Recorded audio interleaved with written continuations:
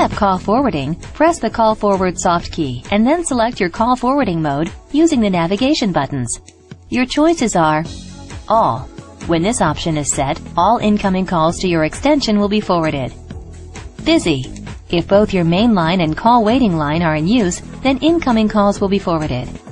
And no answer. With this option set, your incoming calls will be forwarded only if you don't answer after a designated number of rings. Press the Change Soft key to make your choice active. You also must change the call forward state from off to on. Press the Change Soft key again to make your choice active. Once the state is set to on, use the navigation buttons to go to the number section. This is where you enter the extension or outside phone number that you want your calls forwarded to. Note that if you want to forward to an external number, you need to enter 9 plus the phone number.